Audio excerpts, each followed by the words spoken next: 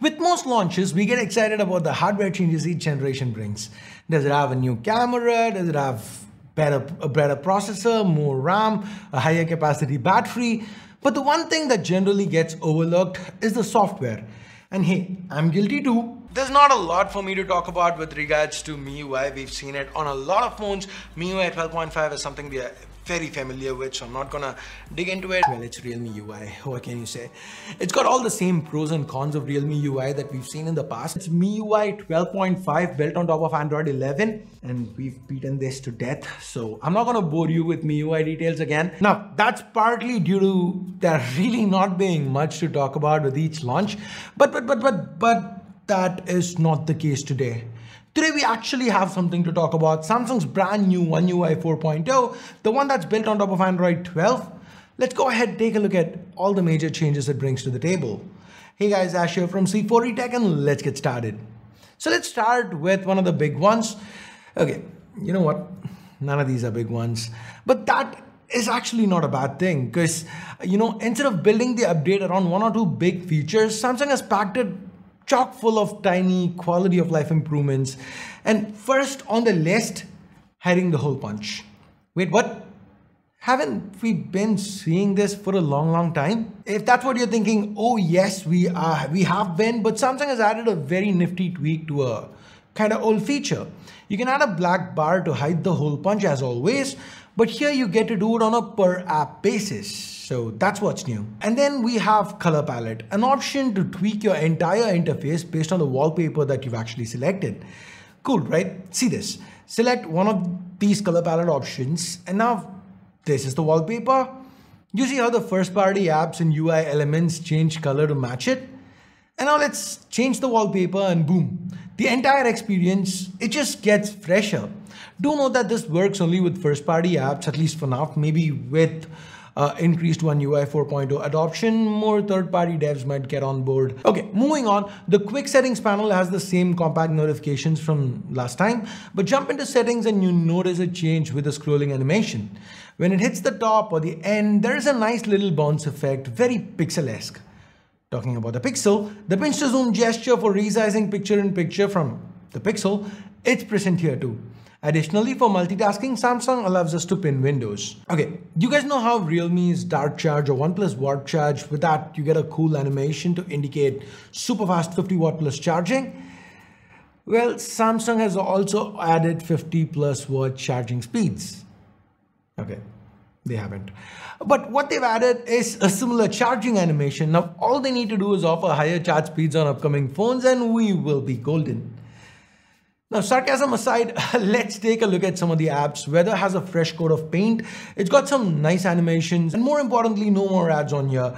I like how the color changes as you scroll. This goes white or black depending on the time of the day. That is also something we get with the clock widget. Beat it up, we now get 6 different clock styles to choose from. There's even a dual clock option which could have different colors based on the time of the day, depending on the time zone, what's the time in each chosen city. Now, talking about widgets, I really like what they've done with the new widgets page. It just feels a lot more organized. It's a scrolling menu with the widgets not just randomly thrown in, but instead they are grouped on a per app basis. So now when you run into that one app which has a truckload of widget options, it's not gonna, clutter everything up. Beat it up, you see how the icons here are dimmer? Now that's another change. With dark mode, the icons and even the wallpaper get dimmed. Like most things on this list, this is a small change, but one I do appreciate, because of all the attention to detail that they've shown. With the lock screen, double tapping the time gives you access to the calendar. The controls for music have also gotten a little customized. Like for example, here with YouTube Music, you have the access to like or dislike. And I am gonna use that as a segue to ask you guys to hit that like, subscribe buttons and turn on notifications at that bell icon. Now, shameless self-promotion apart, let's talk camera. The UI seems a little cleaner, especially the Pro mode. The headline One UI feature single take also gets a small buff with an option to add 5 extra seconds to the shot when you're shooting. Pretty nifty. And if you want to know more about single take, don't worry. We already have a video on that. Here's a card to it. Go ahead, check it out. Stories and memories in the gallery app show a video preview. This is just a glorified slideshow with music added to it.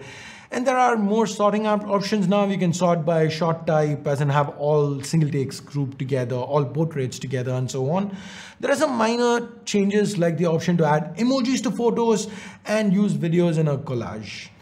Now moving on to privacy, the big one over here is the option to switch to an approximate location. Now if you don't want to share your precise location with an app, but you still need the app and the app needs location access, you can actually choose to share an approximate location. There are other small quality of life improvements like the new labs option that at this time has only one feature, the ability to add multi-window support to any third-party app like Netflix, and the new device care that lets you limit max charge to 85% to help minimize battery degradation. This is similar to what we've been seeing on ROG devices. I also like how the keyboard has Grammarly integration. So now you don't just get spelling errors corrected, but also grammatical errors. Then there's an option to club two emojis together and send. And yes, that is a thing. And no, I am not going to talk about it anymore. There are several other smaller features like the redesigned Files app and the addition of a dim toggle that takes the brightness down to the lowest setting with just a single tap. Okay, I almost forgot, this is an Android 12 feature that Samsung's incorporated. When the camera or the mic is on, there is a little bit of a notification to the top, so you know when you're being recorded via video or audio. So as long as the mic's picking something up or the camera is being accessed by an app, you're going to see this notification. This is a privacy related thing that we've seen with Android 12. Sometimes Samsung tends to not adopt these, but here they've gone ahead and done that. Now, before we roll credits on this video, I'd like to point out that for the time being, at least, this is still in beta.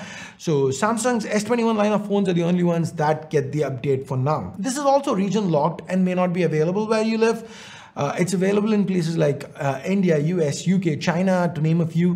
Having said that, we found this update to be quite stable in a short time with it. Maybe battery life takes a little bit more of a hit, but I'd say it should be cool enough to daily drive if it's an option for you. Now, if you guys feel I missed out on any other major update and any other major feature from One UI 4.0, please let me know in the comments below. And with that, we get to the end of this quick little video. Hope you found it useful. If you did, drop this video a like, subscribe, turn on notifications by hitting that bell icon if you haven't yet. And now it is time for me to bid you adieu. Thanks a lot for watching. Thanks a lot for your time. My name's Ash. You've been watching C4 Retech, and I'm signing off for now. You guys have a great day. Bye-bye.